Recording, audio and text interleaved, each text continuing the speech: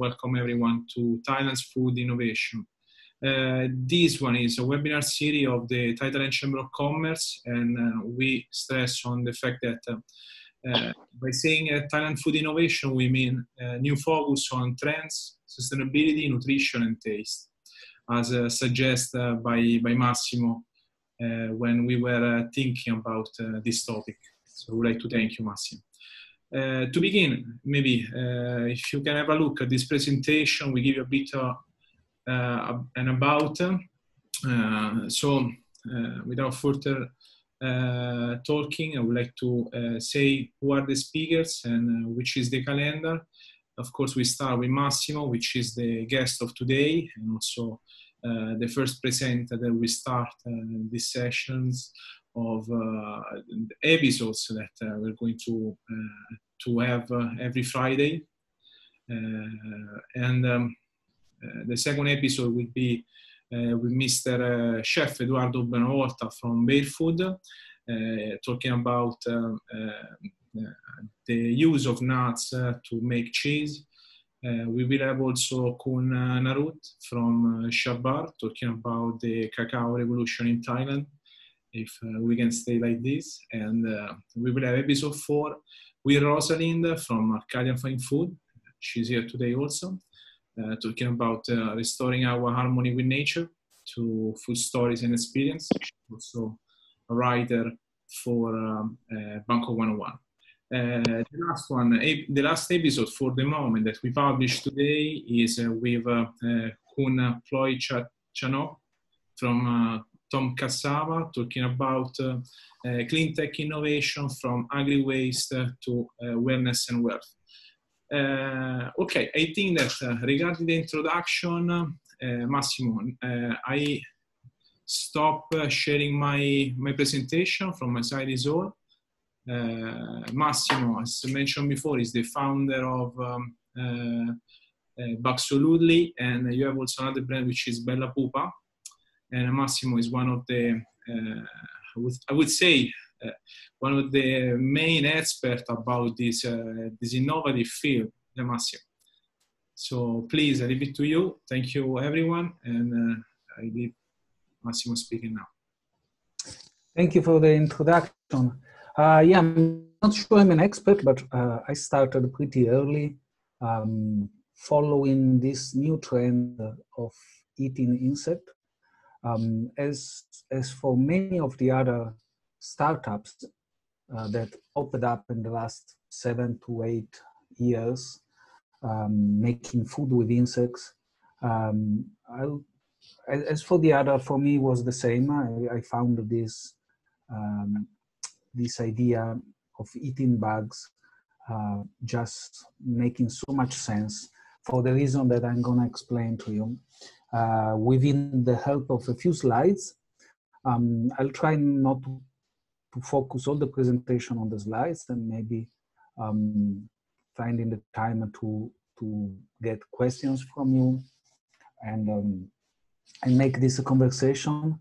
But let's start to give this a little of context, because many people have heard now there are some packaged products containing insects, but clearly most of the people don't know about insect farming, or why we use crickets in most of the products, or why this is a little expensive, at least for now. So let's start from maybe from a video that gives you the idea of the reaction of Western people when we process insects into powder and we use them as an ingredient instead of eating them as a whole. And for doing this, I will share my presentation. Let's see, should be.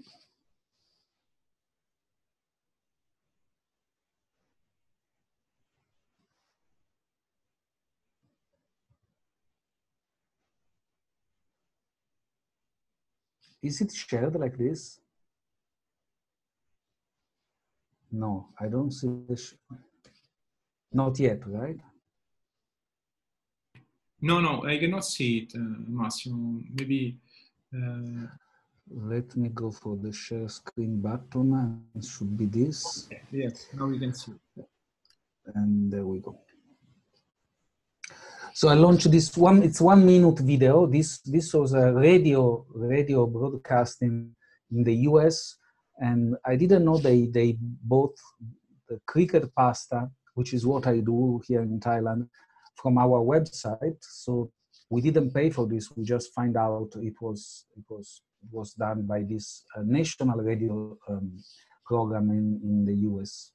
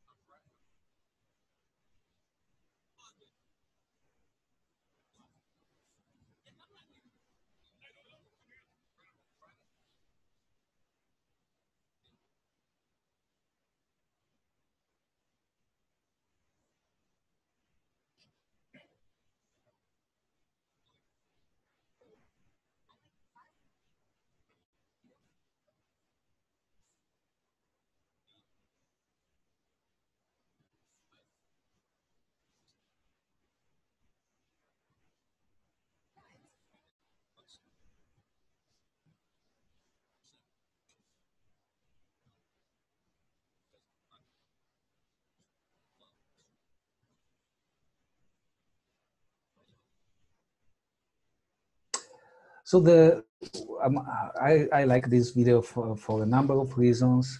And the most important one is that brings back the conversation to what food is about, so about the taste. And also it shows how the preconception about eating insects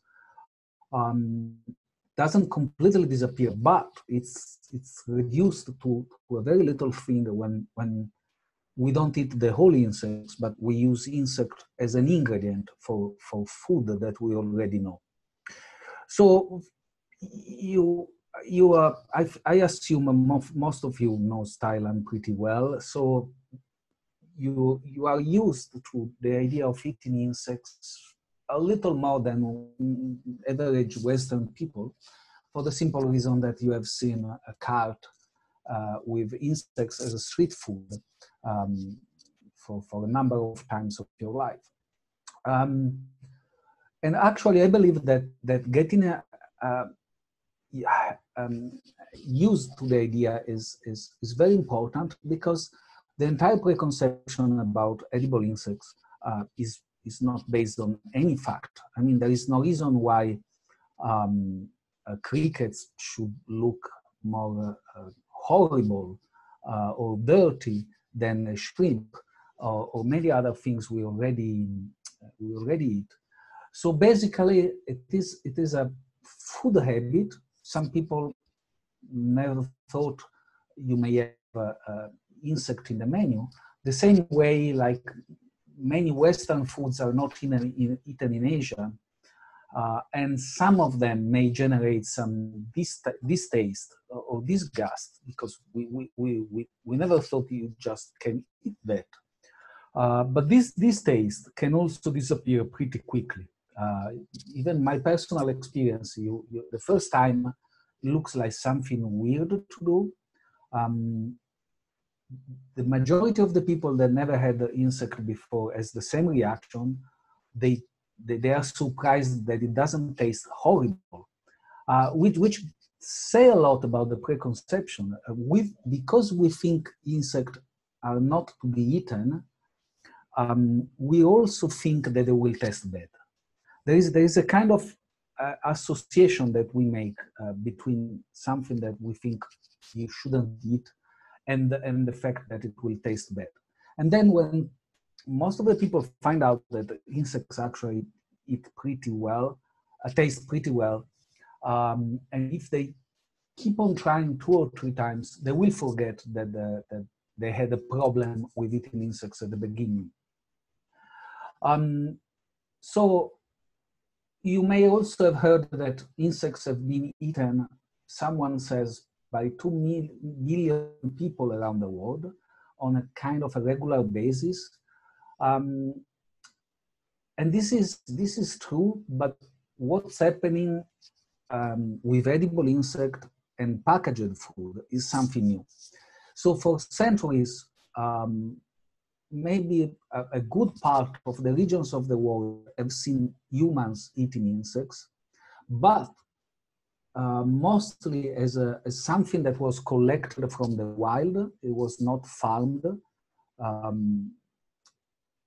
Also, not with sophisticated recipe. They were just eaten the whole insect, and still do. If you go to a Yunnan restaurant in China, or you look at the insects in Thailand, or you go to Mexico, and you will find out many people eat the chapulines, which are kind of a cricket. You don't find the same complexity in the recipes and what can be done in a kitchen to cook an ingredient in a proper food. So somehow this insect eating has been going on for centuries without really developing into packaged food or recipes that you find made from a chef with some creativity. It's always been kind of a street food thing, very, very basic. But a few years ago, I would say less than 10 years ago, some startups decided to package insects. At the beginning, like a gimmick, or a whole food that some people want to try maybe out of an extreme experience.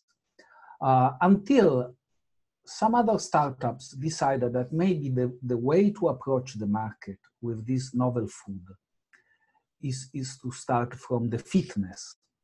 They thought you cannot go mainstream from the very beginning. You have to start from a niche, and fitness people want protein, and insects contains a lot of protein. So a lot of energy bars has been developed in the last 5 years in this small, very small market.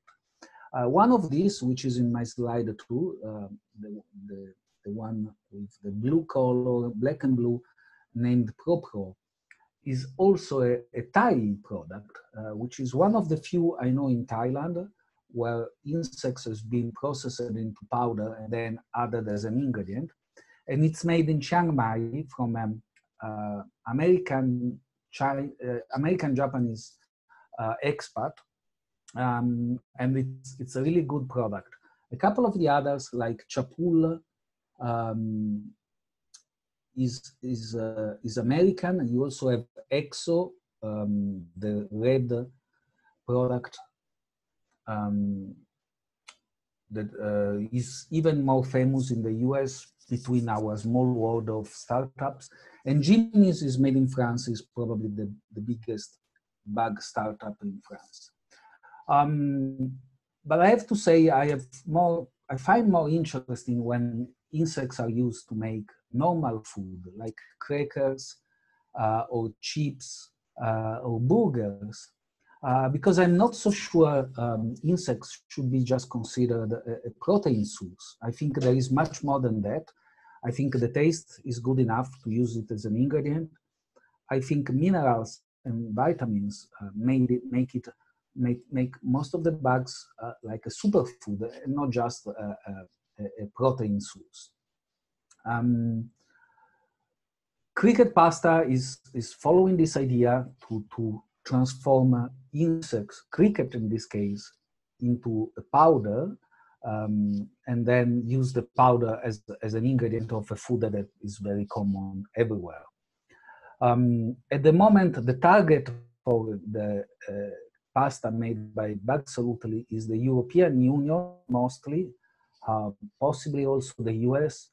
And as we will see in a few minutes, one of the problems with the European Union is that technically insects have not been approved as a legal food yet.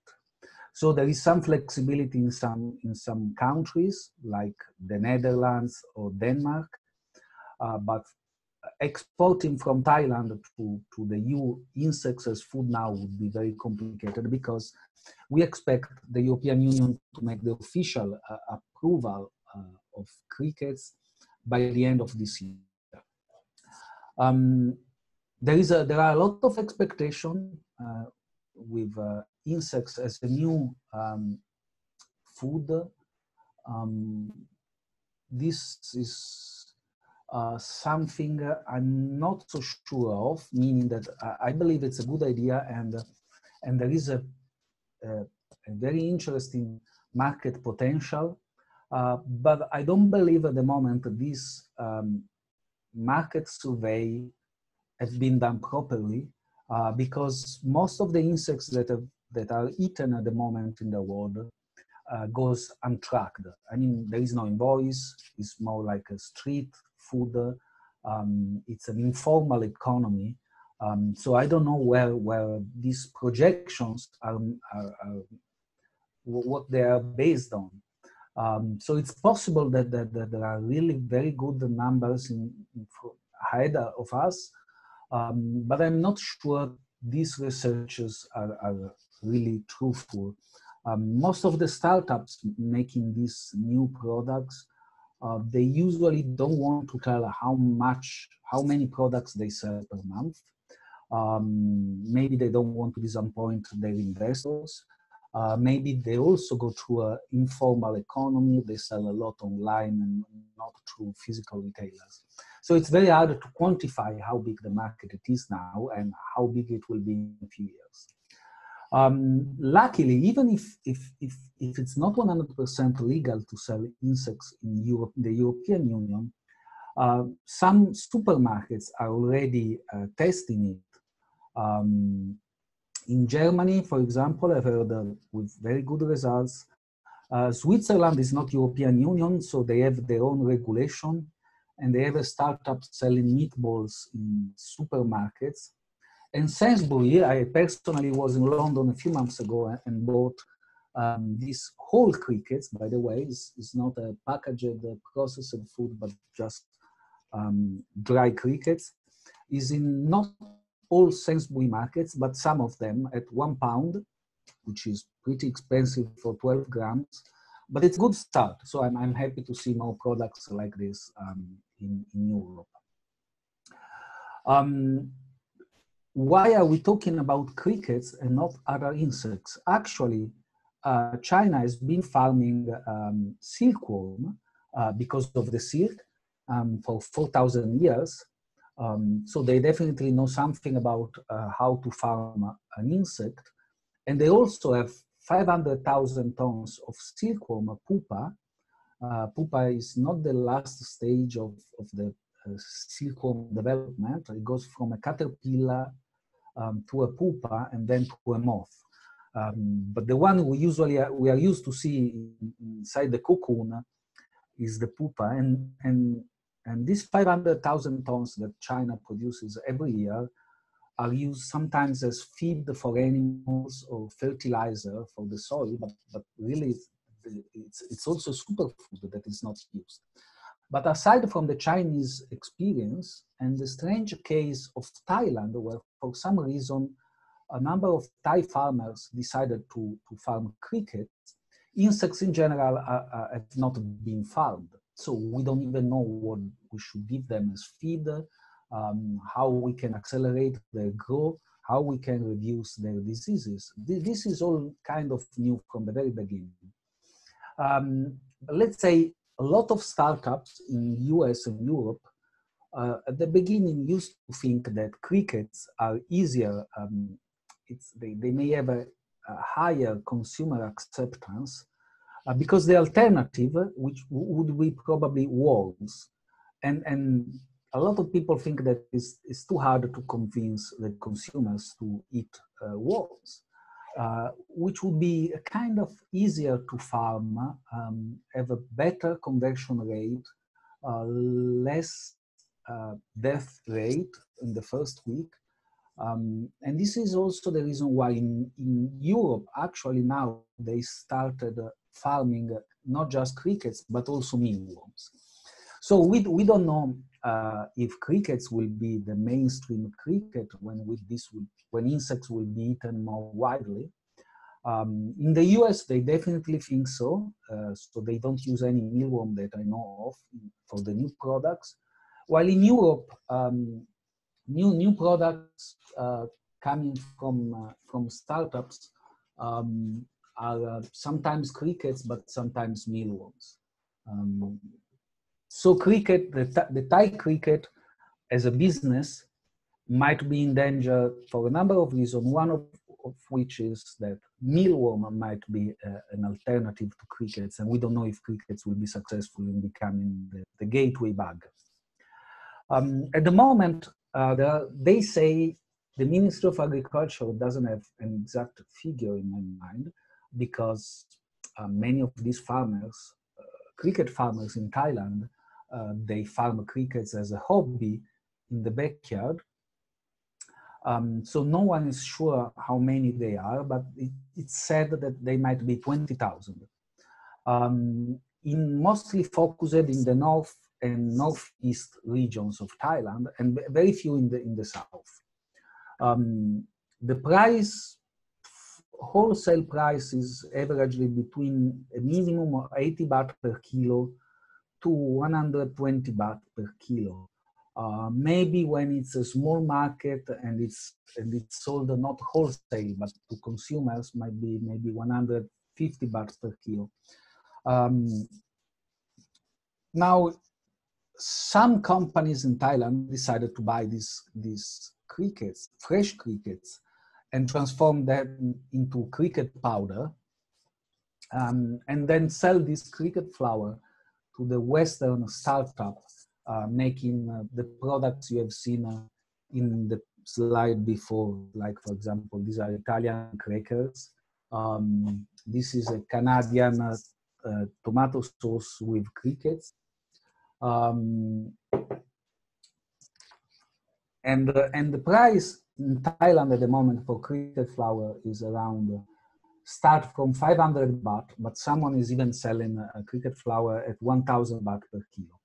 Now, to make 1 kilo of powder, which is just dry crickets, you need 4 kilo of fresh crickets. So let's say the ingredient would be in Thailand 400 baht per kilo, and then you add the electricity and the cost of the machinery to dry and grind the crickets, and you easily get to a minimum of, let's say, 500 baht per kilo. In Europe, for some reason, the price is a lot higher.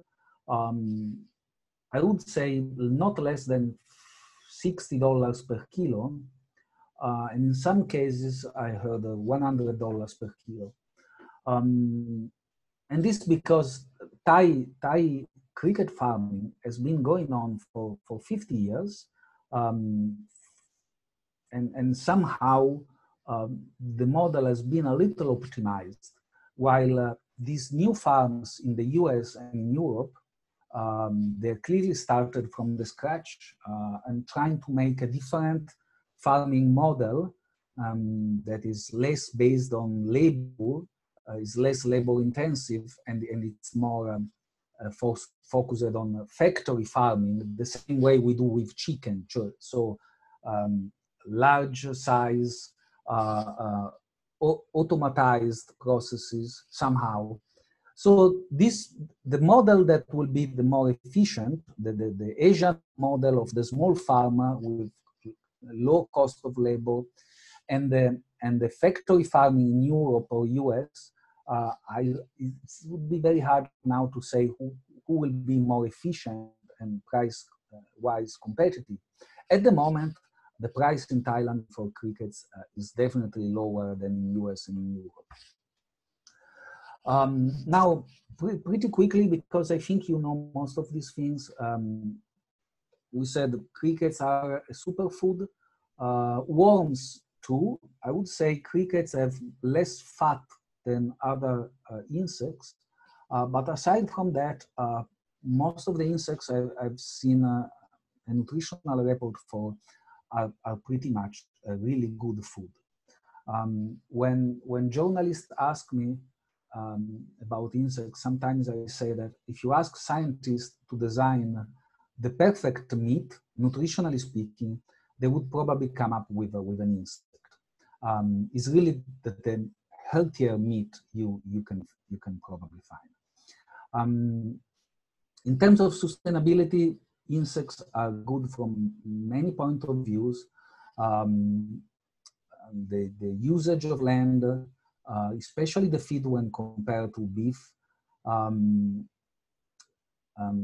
less emissions, and in this period with the virus going on, I can add that one of the advantages of crickets seems to be that the viruses that attack insects are usually very incompatible with humans. So the transmission of diseases between insects and human, at least at the level of viruses, I understood it would be very unlikely, if not close to impossible. And this is another good reason for developing this new market. I have another quick video before we start the conversation. And this was comes from an event we organized in Bangkok with the help of the Cordon Bleu Chef School. It was a special menu that the chefs, French and Asian chefs, developed to have the people trying recipes where you almost don't see the insect and you focus on the taste. It's a 1-minute video.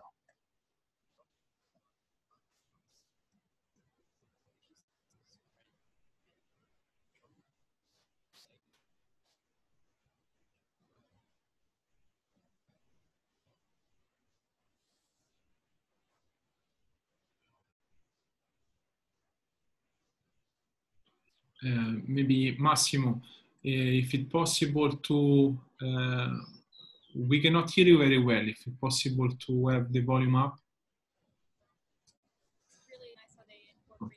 I can try. Okay, well, un po' più alto. Well, I think that in the long run, there's only so many natural resources that you can use in the planet, and I mean, meat consumption in itself used up a lot of energy and time and effort.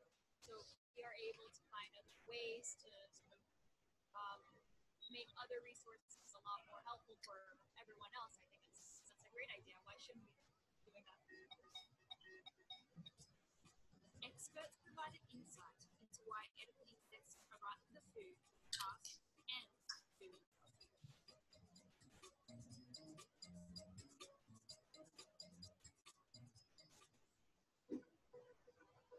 Crickets are a great example of an insect already widely available for consumption. They require 1,000 times less feed and water and convert food into protein in a much more effective way, producing very little greenhouse emissions.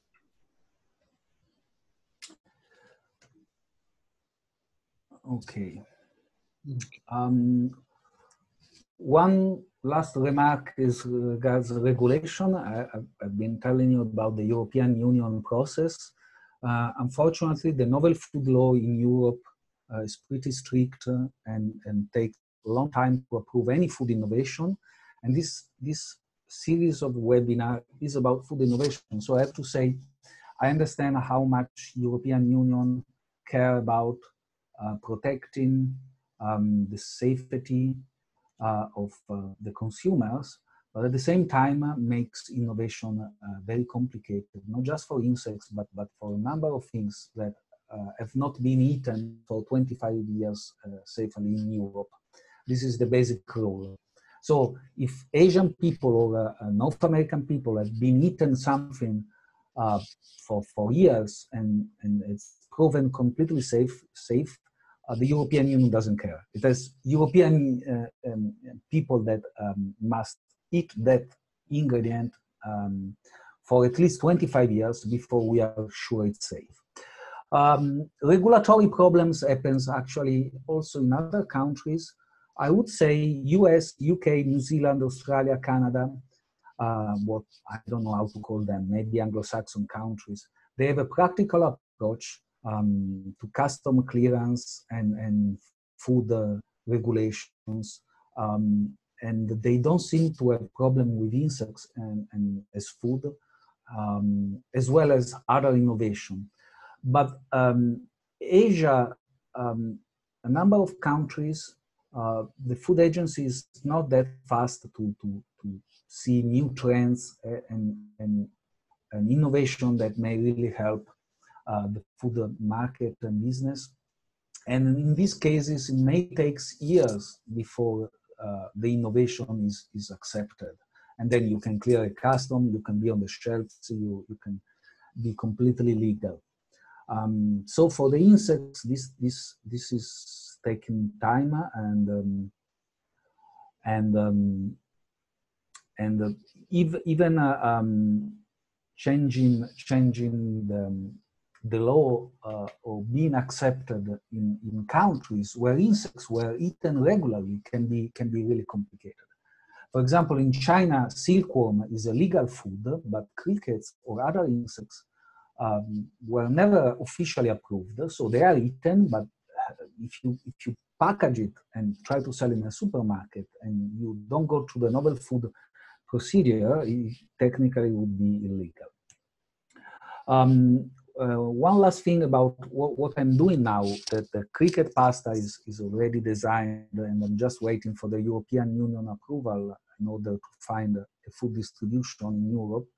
I'm working on something different with some partners from Singapore, and with the help of the Singaporean government and the Food Innovation Research Institute in Singapore, we are trying to develop a snack that puts together plant-based protein sources with insect powder.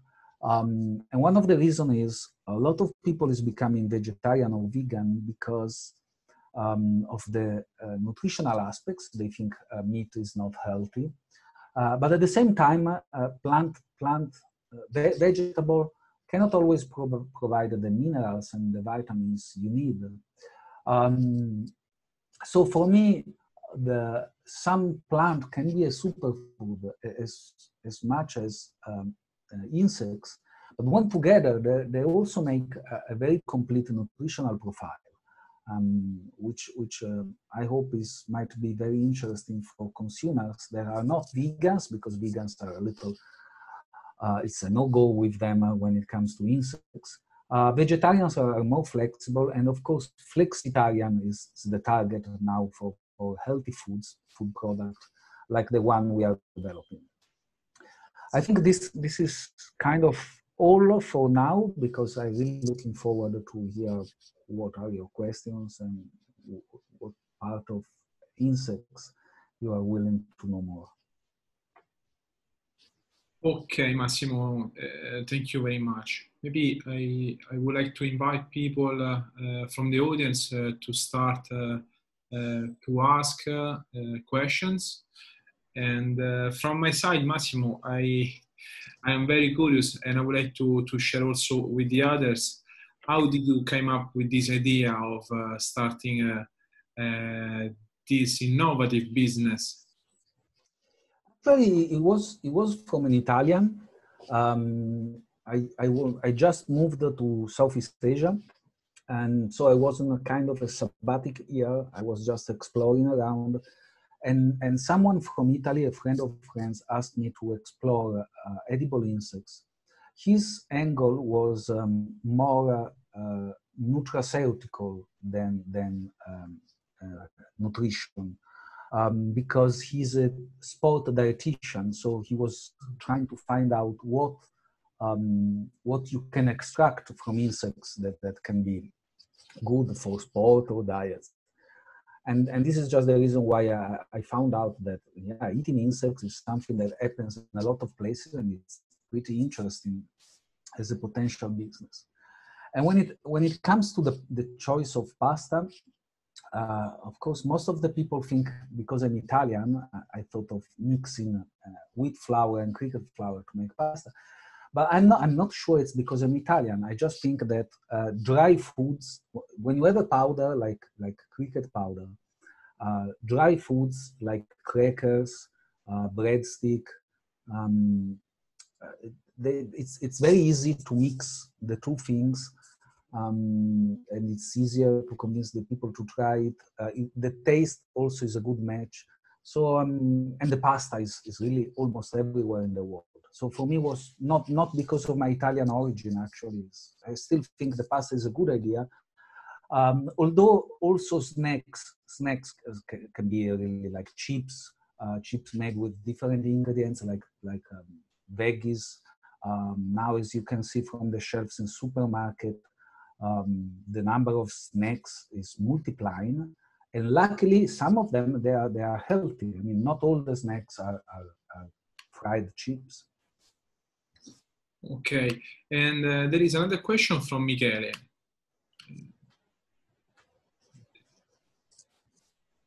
Okay, Massimo, thank you for the presentation. And I would like to ask you how challenging is or how challenging was to start this business for you? Because I saw from the slide that it looks like, how do you say, breed crickets. Looks like you don't need too much of space.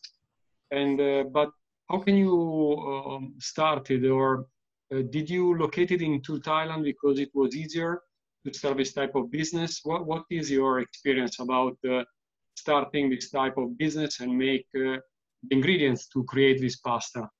Yeah, well, actually, I forgot to mention this. Personally, I don't do much, meaning that I buy the cricket flour. I found a OEM, a co-packer to make the pasta.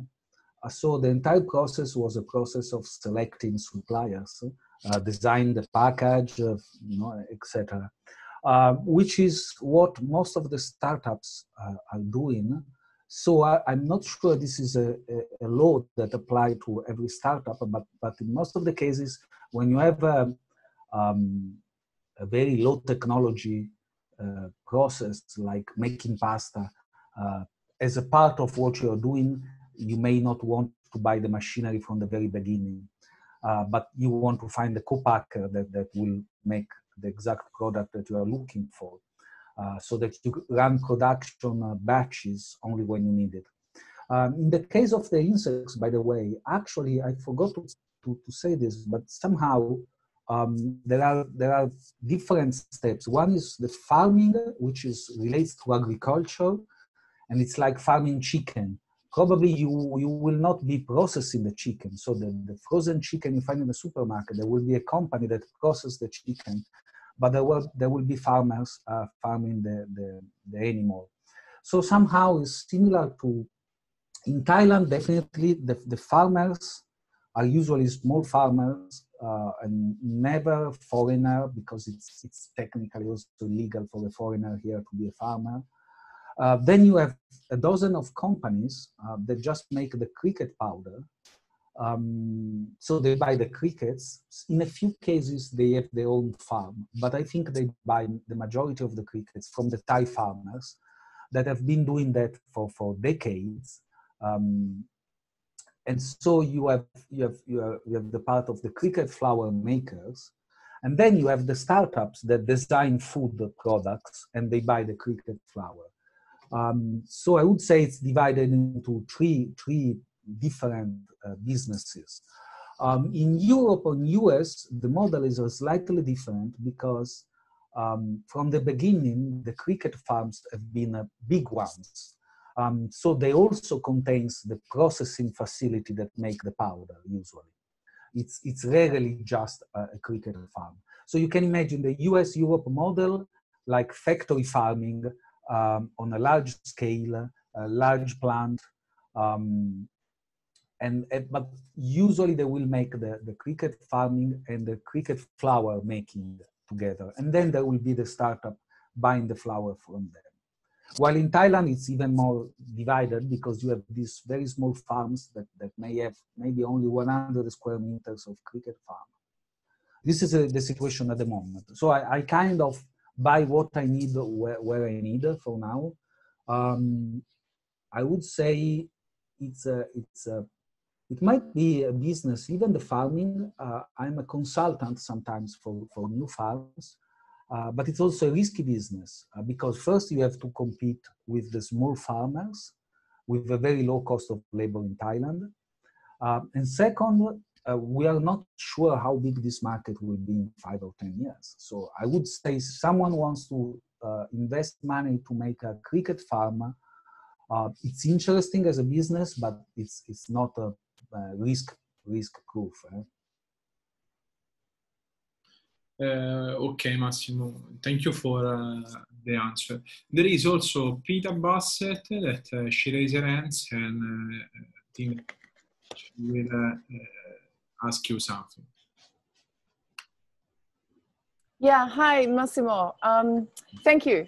As always, really interesting. Look, I find it really interesting, and when you're talking about the insight that people are disgusted by insects, but as an ingredient, it works. So I'm interested in how you decided to, though, call your product cricket pasta, because then it really highlights it. Whereas you see other energy bars, for example, EXO, they don't have explicitly cricket or the insect in the title. So I wonder what the decision about this was, and if you change it. Also, do you change or experiment with the names for different markets? So yeah, thank you. Yeah, that's a very interesting question. Has been subject to a debate. EXO, the cricket energy bar you mentioned, I know the founders, and they started with cricket pretty small on the label, and they ended up with cricket bigger in the last version of their packaging. And I believe is the same reason why I call my cricket pasta like that, and the cricket it's really big on the package.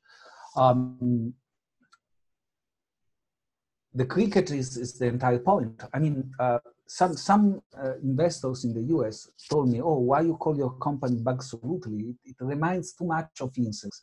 And someone else said, "Oh, why you call the pasta cricket pasta?" I said, "Well, if I remove the insects, we miss the entire point. Then there is no point. We have to somehow communicate that this is insect, because insects are a superfood, and once the people will get used to will get over the distaste, the preconception regarding the distaste, they need to be reminded that there are good reasons for this entire new category. And this is the rational part. And then there is an emotional side to this, which is people are uncomfortable with eating insects because they always thought that insects are something that you find in the garden of your house, or maybe they are in the soil, they will be dirty. In some cases, they can be poisoning. Ants sometimes are poisoning, for example.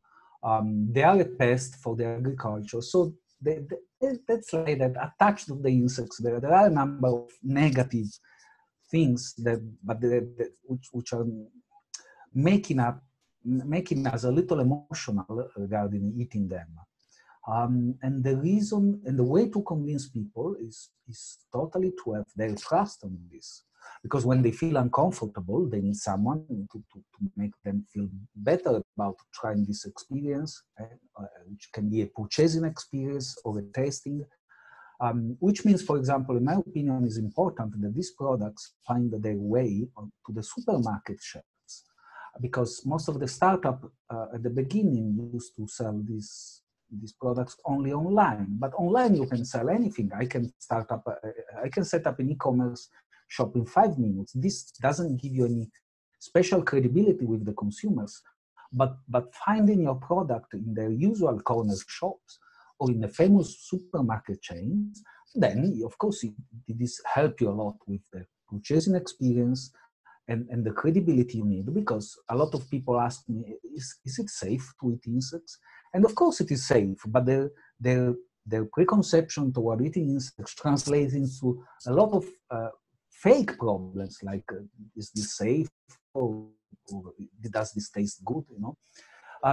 So I really believe that we shouldn't play with the trust of the consumers. We shouldn't hide that this is insect. We should tell immediately, look, So, for example, I didn't like when someone made some survey in supermarkets, giving people insects without telling them that it was insect. This is terrible. We shouldn't, be so.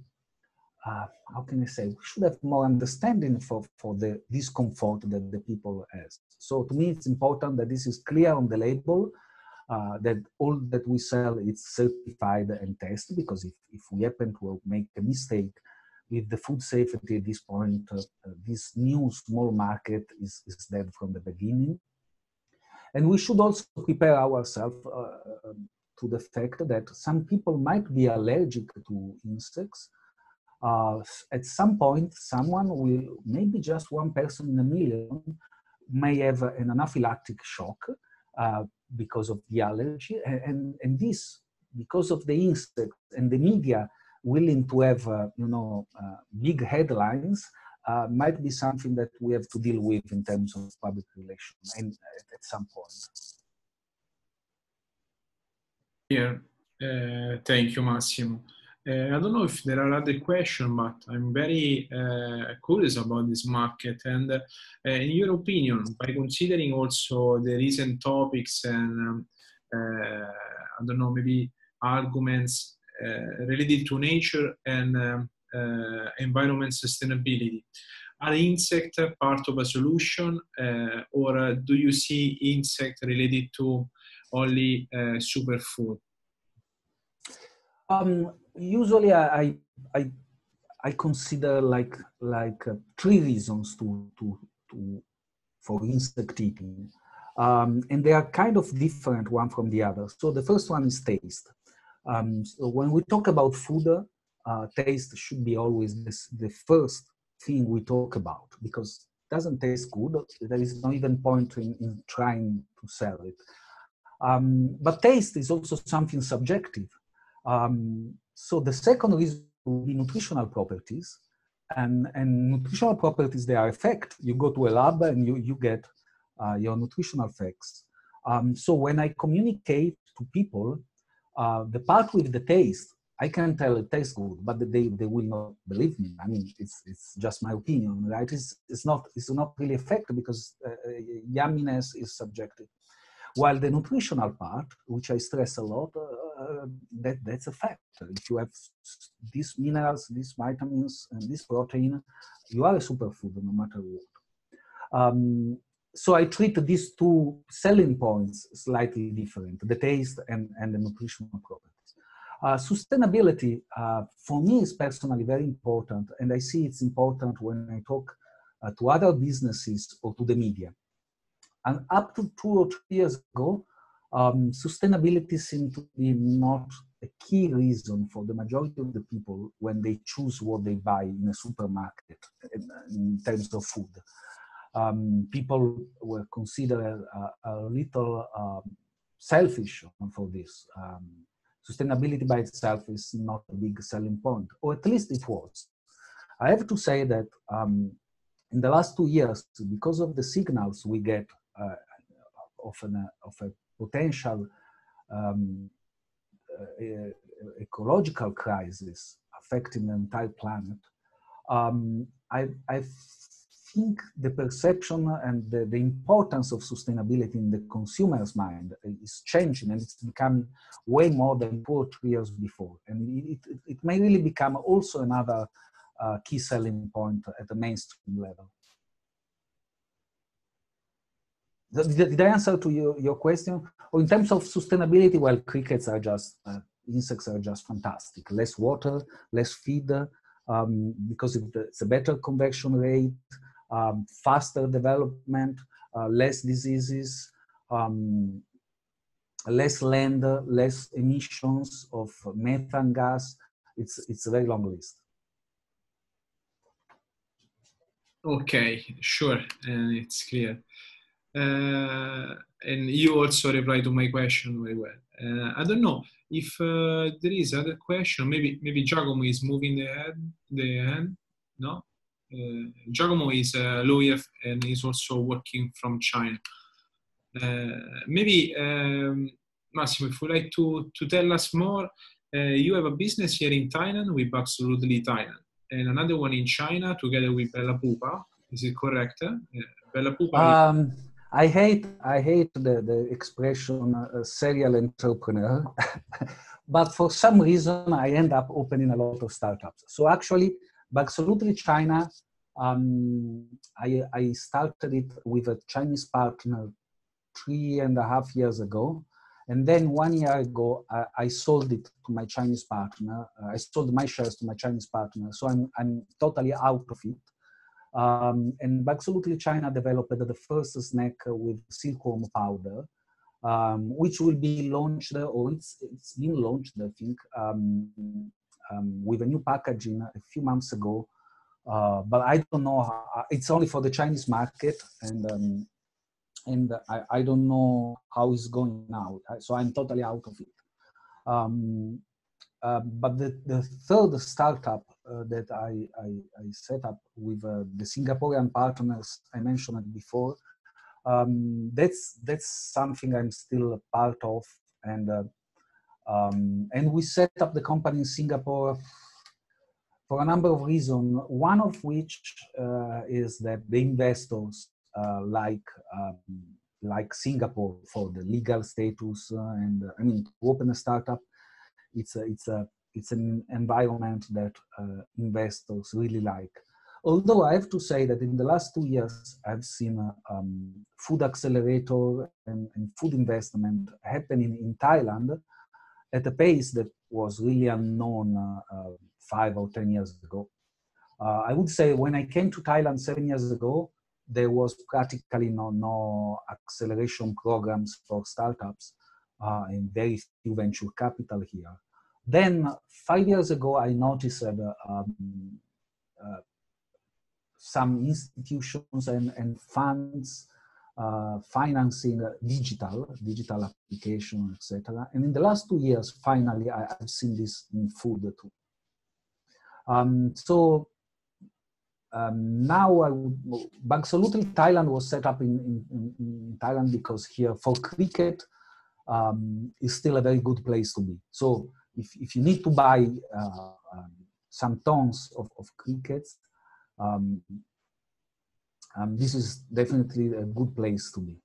And now, even in terms of investors and environment, for example, I helped one company to apply for the Board of Investment status in Thailand recently. And they found out that there are already 2 other edible insect companies in Thailand that got the BOI status. So it's kind of also the Ministry of Agriculture now is aware of this, and as a team working on insects. So I would say that in the last 2 or 3 years, both the investor environment and also the government agencies here are pretty interested in the bug potential new market. I say potential new market because at the moment, I would say there are probably maybe 200 startups all over the world, but their numbers are still very small. So everyone thinks this will be bigger, but it's very hard now to say when this will be big. No, it's clear, and thank you, Massimo. One more question from Michele that raised his hand.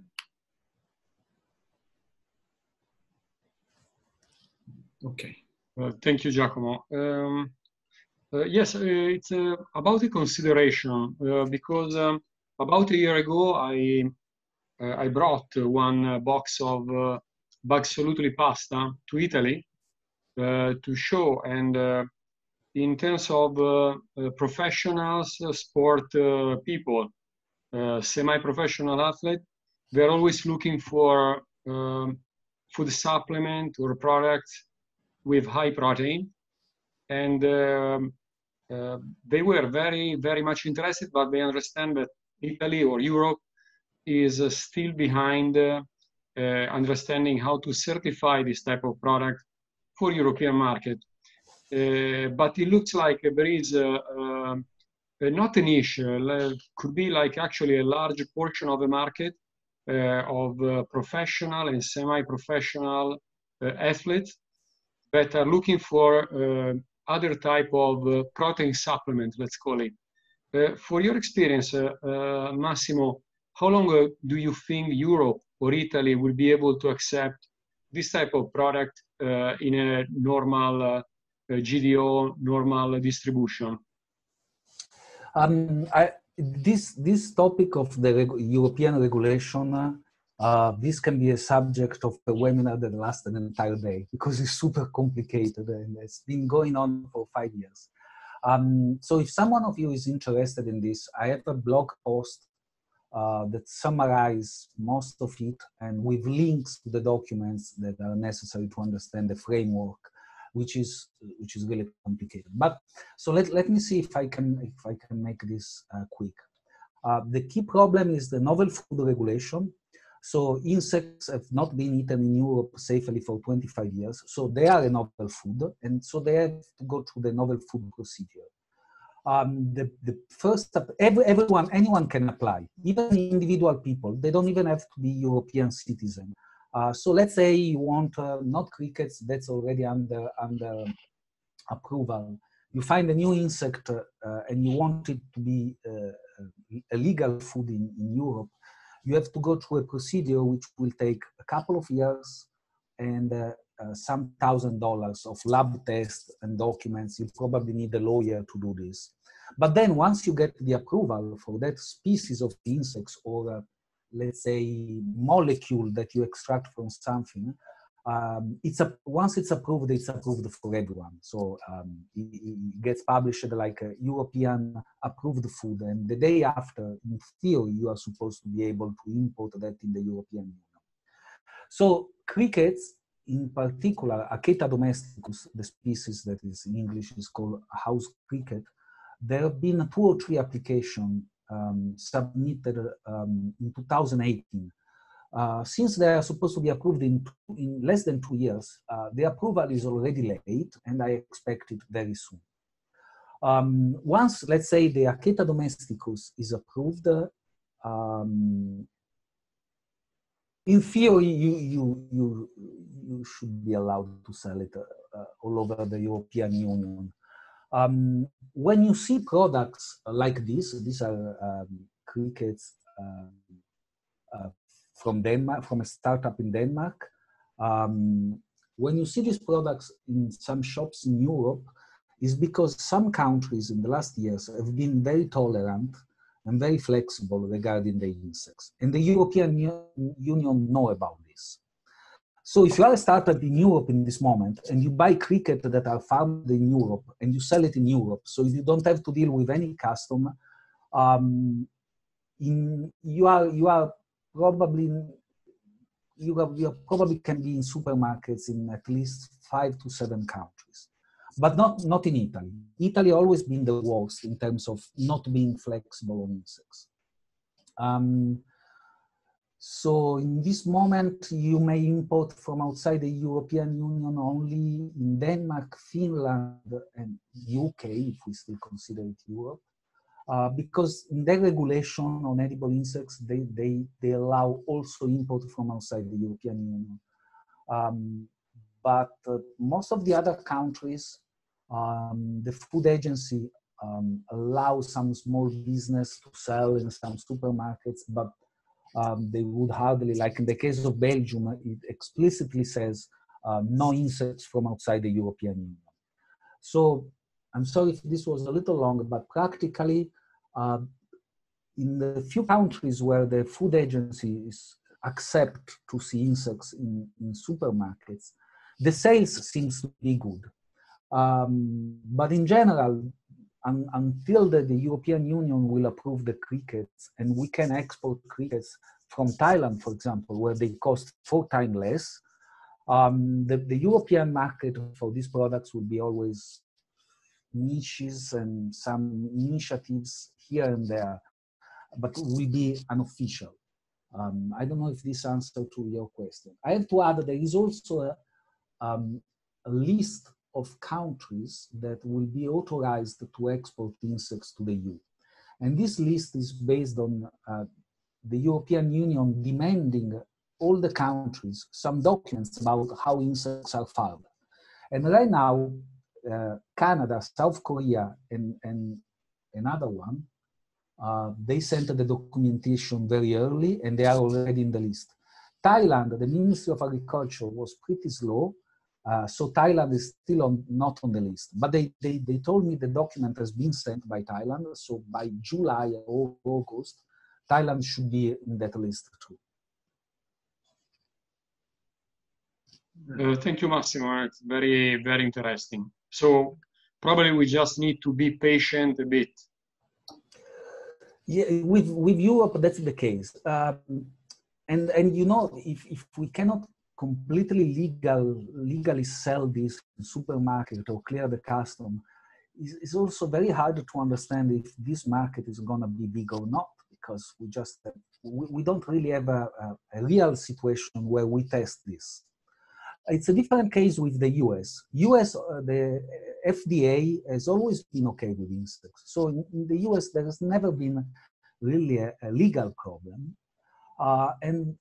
And for me, there it's more a lack of interest from the distribution and too much focus on energy bars. Most of the startups in the US decided to go for the energy bars for the reason you said, that there is this debate. Are insects going to be a functional food for fitness, for example, or can be a mainstream food? So in the US, the idea has been mostly that this has to go first through the fitness, and that's why they did so many energy bars. But my doubt is it insects, because they have 65% protein content when dry, is it really competitive only as a protein source? Because whey powder, the one that is the cheapest for fitness, is really cheap.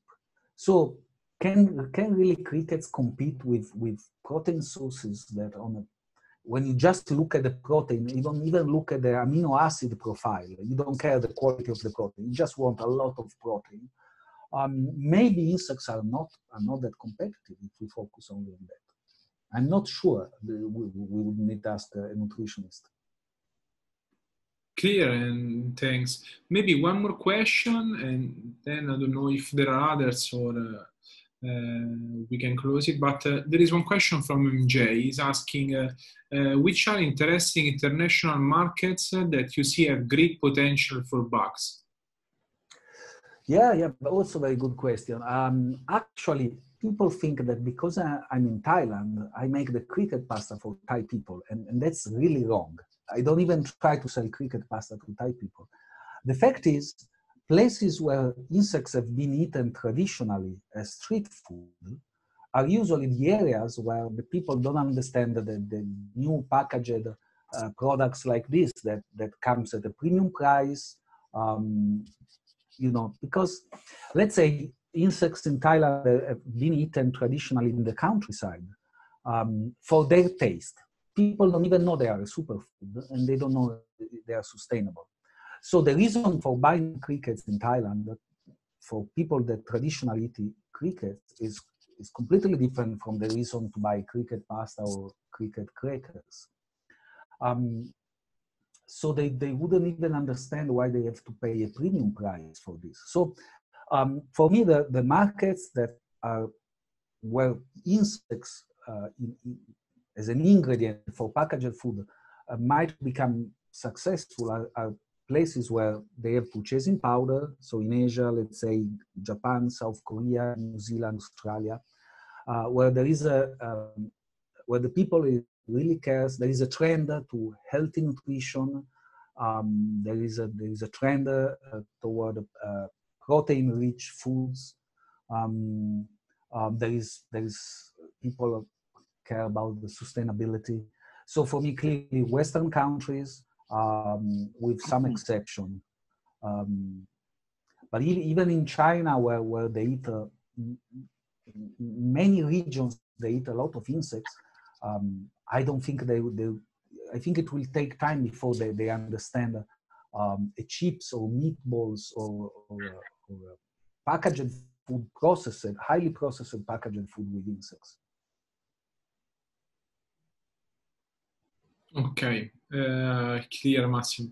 I don't know if there are any other questions or otherwise I will.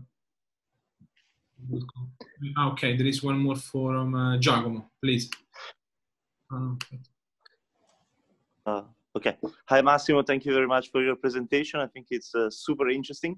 Thank you. Please forgive me if my question might sound a bit off topic, but I was thinking, do you think there's potential for other applications not strictly related to food? So I was thinking about skincares, body oils, you know, like oil extract from crickets or other insects, which could have a broad market for, you know, for consumers, not only in Thailand, all around the world. Yeah, it's very interesting. I think I don't know much about it because also I don't think much has been tried. So let's say when you get a new thing like crickets, what we have done until now is the simplest possible processing, just making them dry and grind them into powder. In a few cases, and this usually is done with mealworms and silkworms, the fat is separated. And that's also not high technology, it's pretty simple process. There are 4 or 5 ways to do that. In China, for example, they take a lot of oil from the silkworm that they farm for the silk. And I didn't know this before, and this is because it's usually a super oil. Crickets have maybe 7-10% fat content, so it's not an insect that contains a lot of oil. But worms, mealworms, silkworms, bamboo worms, they have a lot of oil. 20-30% of their content is oil, and it's a super good oil. I mean, the profile of the oil, I'm not an expert, but they say it's really healthy. I tasted black soldier fly. I didn't speak about it because it's a larva that is becoming.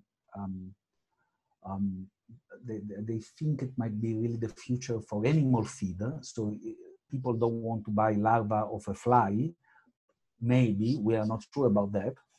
But for as an animal feed and as a source of oil, it's considered fantastic. So personally, I tasted the butter extracted from the dry powder of the larva of this fly. The taste is also very good. So that's another step. Something that has not been done is solubility. Now, to achieve solubility, I think the process is called hydrolyzation. Takes machinery that costs a fortune. So it's this you need. As a startup, you cannot get there because you need machinery that costs a fortune. So solubility, I think, has been tried with cricket powder only by one startup in Canada. So at the moment, for example, you cannot do drink with cricket powder because it's not soluble. That would require investment for the machinery and finding out that there is a market for a soluble cricket protein.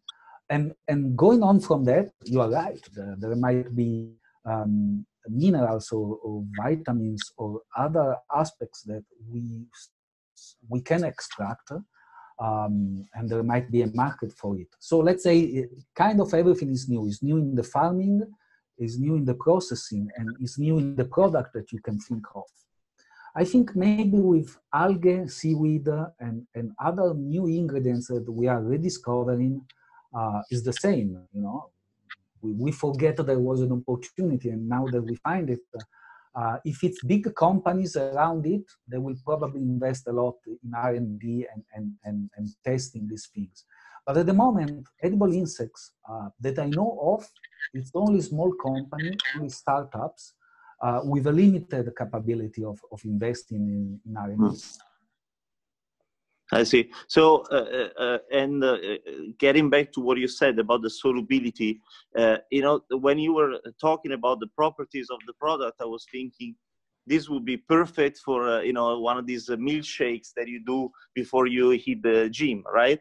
So, So why, I mean, why big giants like Herbalife and so on, they're not looking into this? I mean, they have the resources to, uh,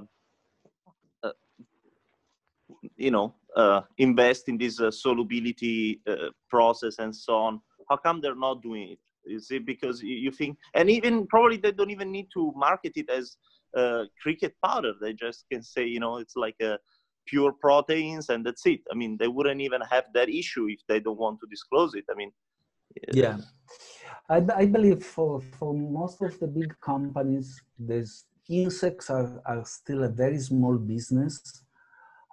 So they think maybe it's just early because the quantities, let's say you invest $100 million to make a factory, to make a packaged food with insects. Do you really have consumers for that from the very beginning? I'm not sure of that. So I believe not knowing how many years this will take before it gets mainstream is one of the reasons why they're not doing it. This doesn't necessarily, I mean, the fact that when we look at insects, we find the idea so good from many aspects, doesn't mean that the money will follow. For example, I'm not a fan of insects as feed for animals, because you take 5 kilos of, let's say, crickets, the perfect meat, nutritionally, in terms of sustainability, that's the meat that you really want, and you give these 5 kilos to a pork, to a pig, so that you get in exchange 1 kilo of nutritionally much poorer meat in exchange. So I find this a lot less romantic than eating insects directly. But if you look at the money now from investors, they're all going to insects, to farming insects as feed. So the EXO, the energy bar startup we were talking before, got $100,000, I think, at the first round seed, $1.2 million at the second round, and the Series A funding round, they got $4 million. This 3 years ago. This is the biggest investment that we know of with a startup in insects. And okay, it's not little. For $5 million is okay for a seed startup.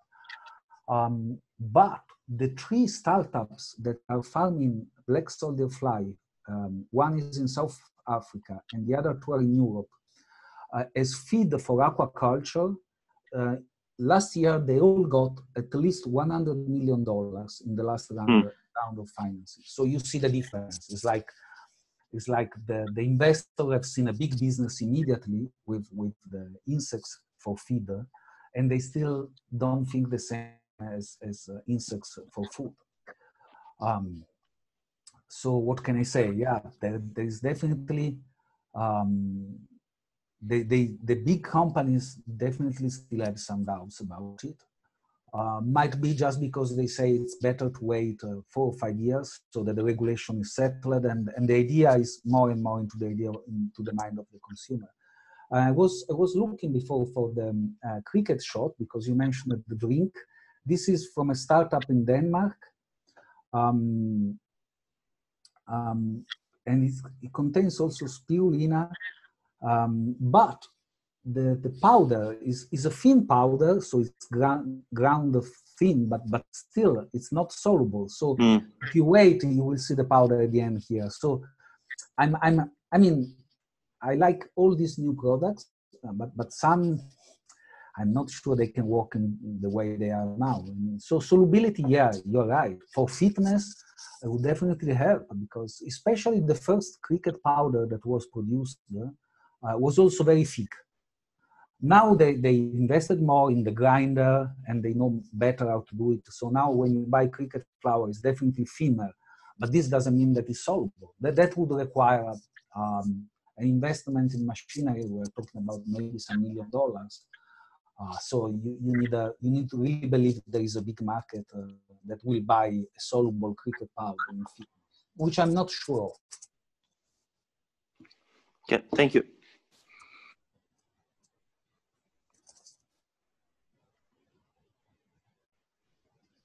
Before we wrap up, I don't know if I mentioned it before. I hope my email address was in the last slide of my presentation, or maybe I can chat it here so that if you have other doubts, feel free to shoot me a message even in the next few days. I'm always happy to share what I know about this, because I really find it nice. It's because of the sustainability and the healthy side of it. Most of the people in this new market are happy to be evangelists and share what they know. You know, it's also where we should all start from. Massimo, there are 2.5 questions from the other people that meanwhile are chatting on the group chat.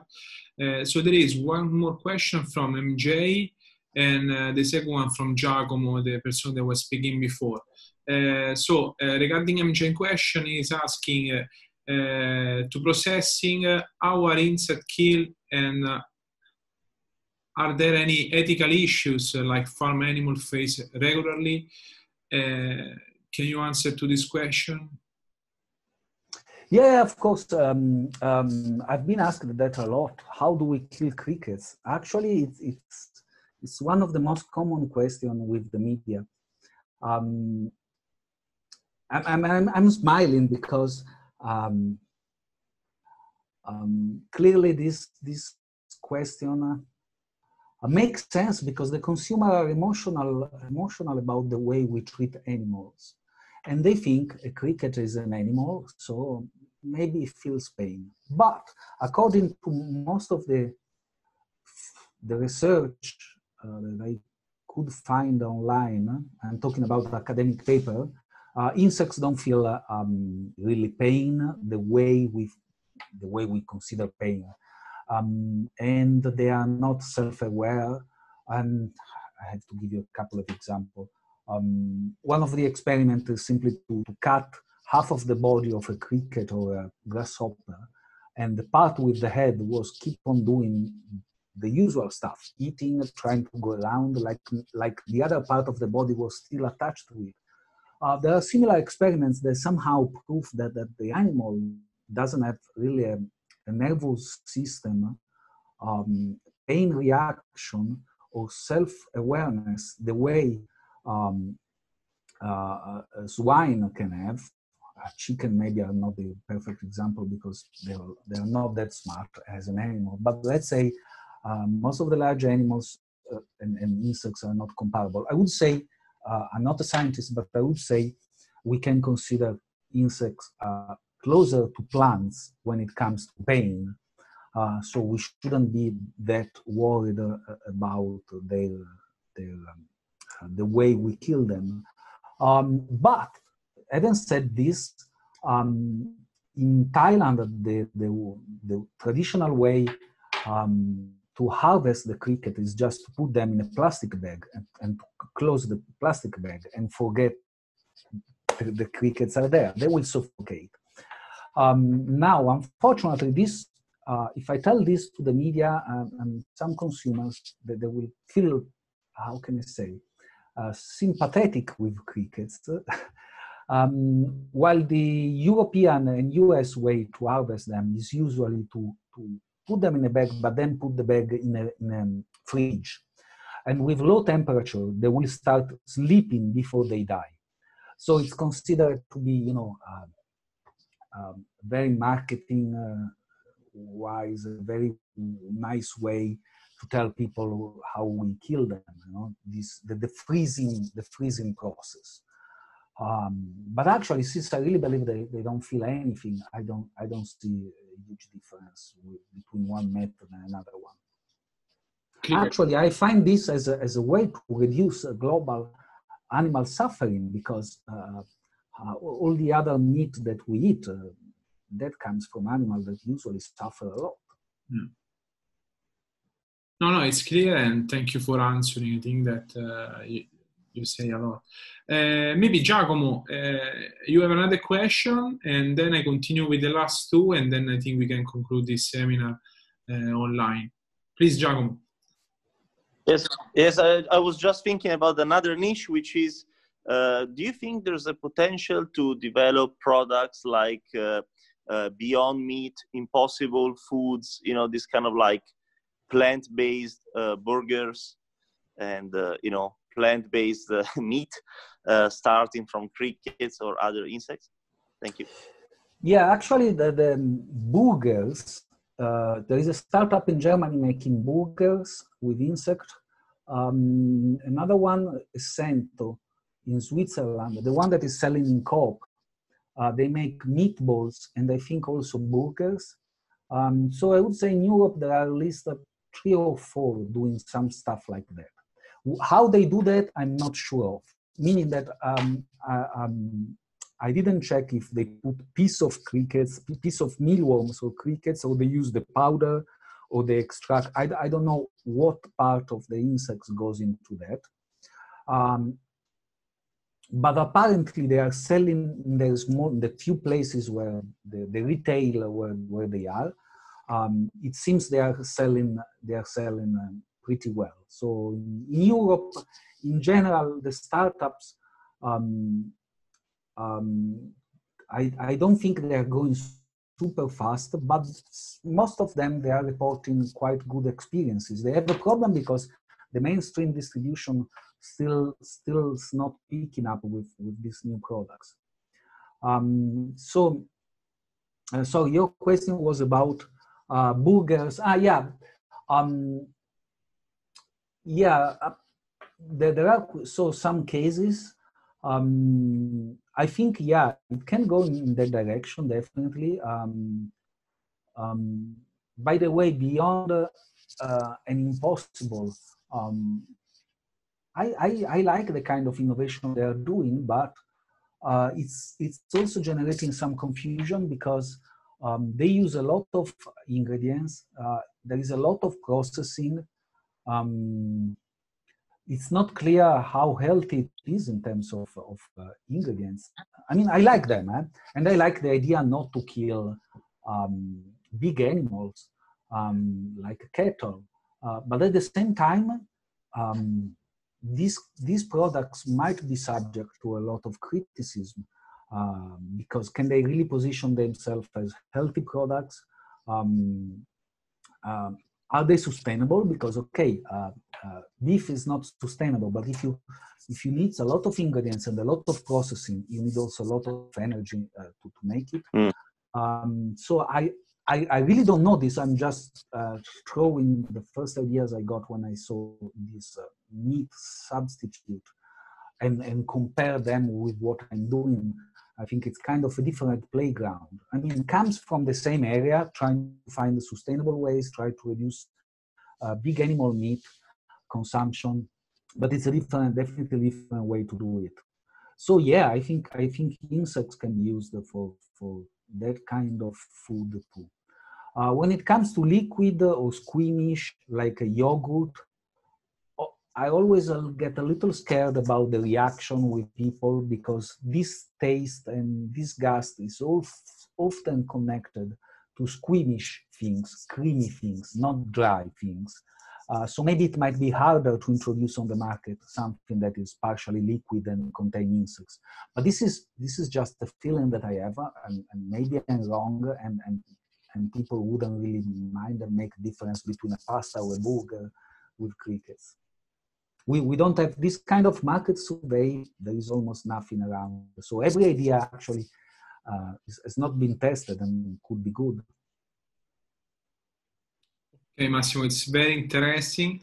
There is one comment from Narat that he's the co-founder of Shabal.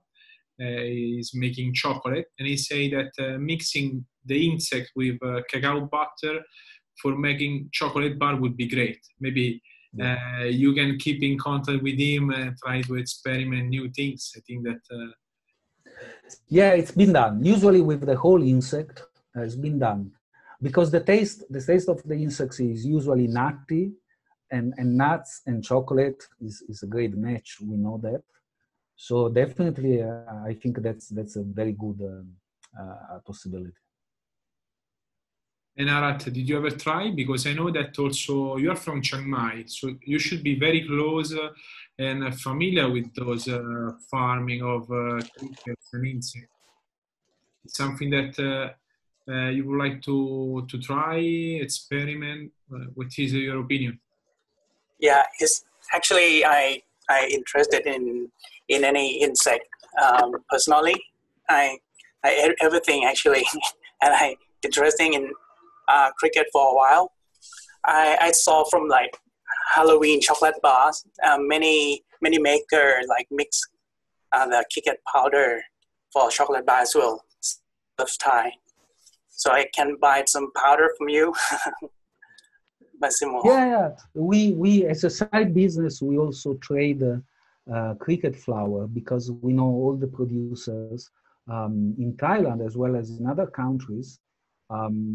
So sometimes we help companies to find a cricket flour, which is right now still a very unofficial market. Some companies don't even have a website, and with prices that goes from 0 to 10, because with new market is Wild West and still there are no standards. So yeah, definitely you can contact me to have some contacts or an idea of the prices and what you should look when you buy a cricket flour. I can ask by adding my personal thing. I think there are also possibility to make maybe pizza base or some ingredients for ice cream, gelato. Ice cream has been done in the UK. I don't know if it was just for one event or they've been going on for a while, but I definitely remember some media articles about ice cream with crickets in UK. Definitely everything that where you use wheat flour or rice flour, I think it can be easily done, like pizza, bread, pasta, crackers. I think all these things, you can easily add a percentage of cricket powder and improve the nutritional properties. I would say in the majority of the case, maybe 100% cricket powder would be too much, not just because of the cost. It's still expensive because it's still not scaled up and it's still an artisanal production. So one of the limit and the reason why the adoption of insect is still slow, it's also that it's so new that takes still too much energies and time to produce it, and the price is still a little high. But also because if you use 100% cricket, the taste might be a little strong, and there would be not really reason for that, since you just add the 20, 30, 40% of it, and you get both the taste and the nutritional properties in a decent quantity. So I see the insects like always more like an ingredient than like a food by itself. Which is what we do with most of the other things we eat. We tend to mix them into recipes. So in the case of industrial food, the factory will do that. So I see this more like something that will be added to foods than to a food by itself. Okay, Massimo. To recap, we have two more questions. One has been written by Kun Panachakon. And she's saying, as it is mentioned that any sort of cricket still need in R&D in Thailand, so it is challenge for doing whether farming or process activity. Do you have any suggestion for SMEs investor in Thailand?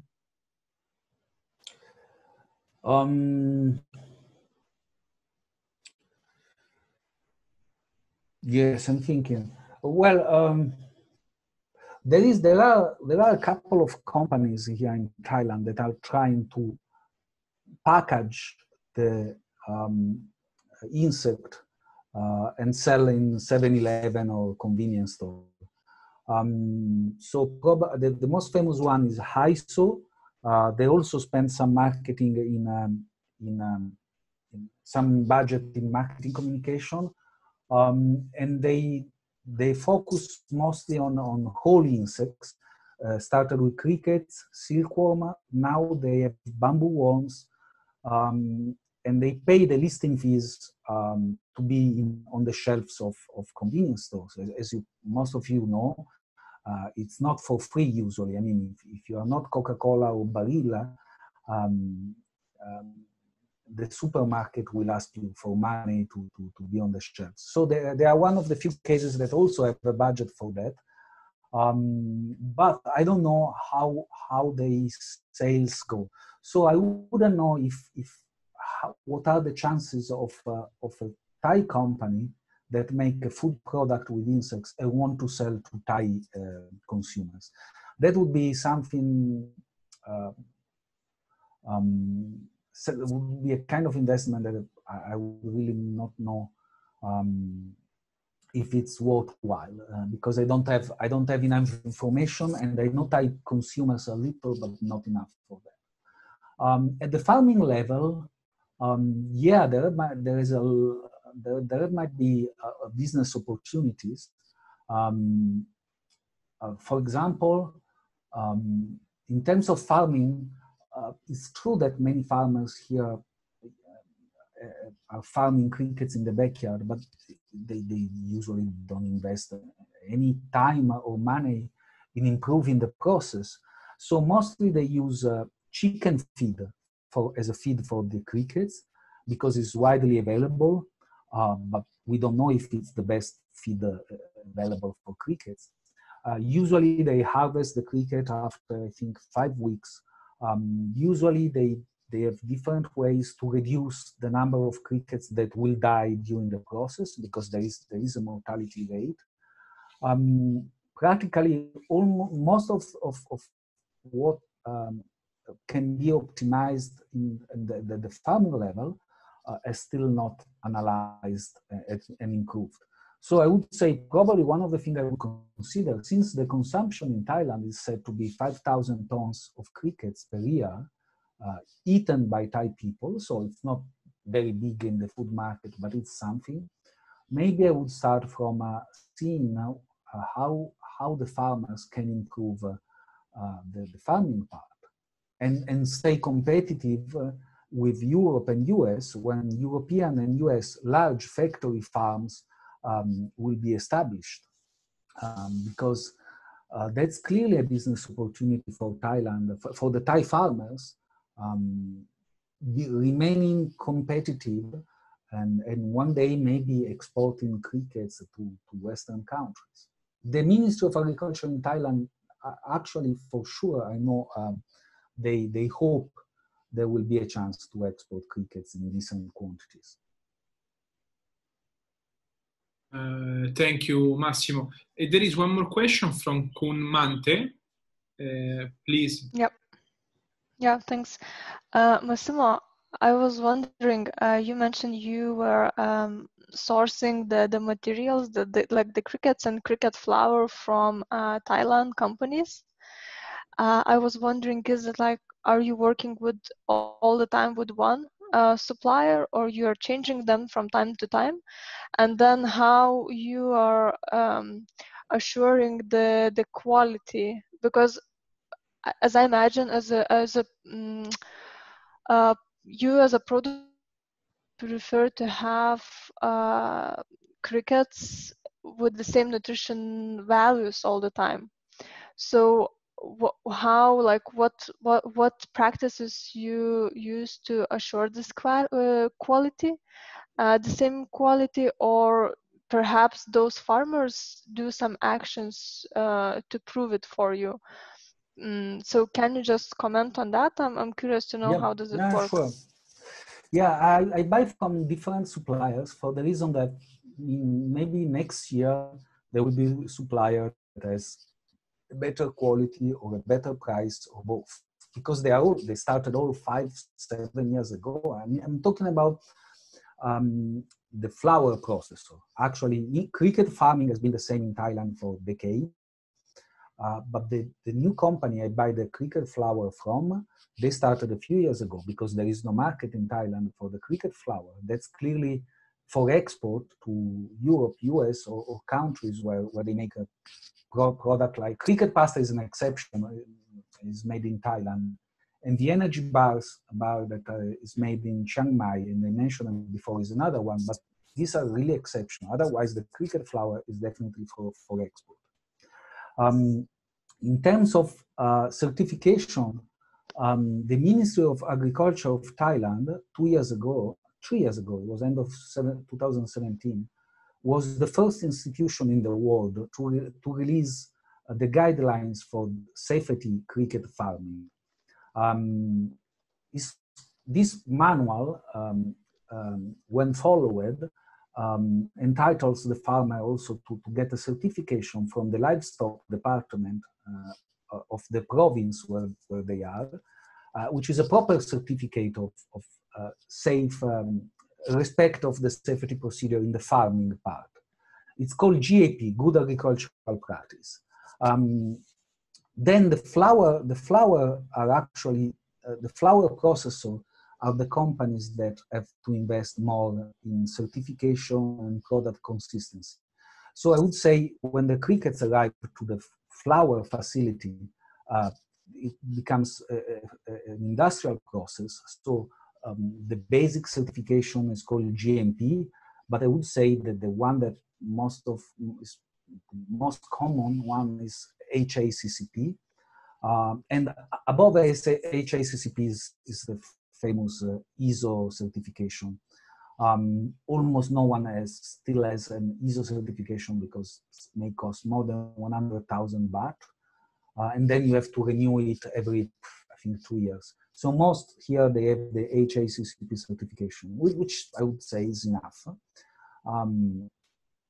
And then they spend some money in lab tests, which includes periodically bacteriological tests, sometimes nutritional tests, which are more expensive, and maybe once in a while also checking the heavy metals and the pesticide. But I would say you really don't find much pesticides or heavy metals in Thai cricket because most of the farmers farm the crickets in the backyard. So I'm just saying a few meters from their house. So if there are pesticides in the crickets, probably they have a lot of pesticide inside the house too. So I've never seen bad lab tests on these things in Thailand. They are done mostly for marketing purposes because the potential buyers, they want to see definitely nutritional and bacteriological tests, and they are happy if you also have heavy metals and pesticide tests. In terms of consistency, I would say most of the companies make the powder by roasting the crickets. Roasting means hot air oven, which is the cheapest oven you can buy, and you can use to dry a number of things, not just crickets. So if you start small, roasting is the process to go with because it's cheap, but also because the roasting process works very well with the taste of the crickets. The nutty taste works well with the roasting process. But actually, there are different processes for drying crickets, which would lead to kind of a different powder and maybe also a different taste. But this is the future. For now, most of the cricket flour is made through roasting. Hot air is expensive in terms of energy, time consuming, but it's also very simple. So everyone, even small companies, can afford the machinery, and it's scalable. So there are a number of reasons to do that. Once you have a decent roasting process and a decent grinder, I would say that then, since 100% of the cricket is ground and roasted, and it's a very simple process, is usually most of the flour has similar characteristics. I wouldn't have a problem with that. So once I have the certificate and I check the lab test, usually I don't have any surprise with the consistency in the powder. I would be pretty, I would say it would be very intense. You said also about nutrition. In general, all the nutritional tests I see have the protein level content between 63% and 67%. I think you can play with that, with the protein content a little, depending on the feed you give to the crickets or maybe some other conditions, but I think you can have very small changes. I don't think you can completely, I don't think you can have very different nutritional profiles between one cricket powder made in Thailand and another one. But this is my guess. I'm not sure 100% about this. Yeah, thank you. Okay, so before saying goodbye to everyone, I would like to thank all the participants and Massimo for having participated to this webinar, the first episode. I think it was very interesting, and Massimo, you are a super expert.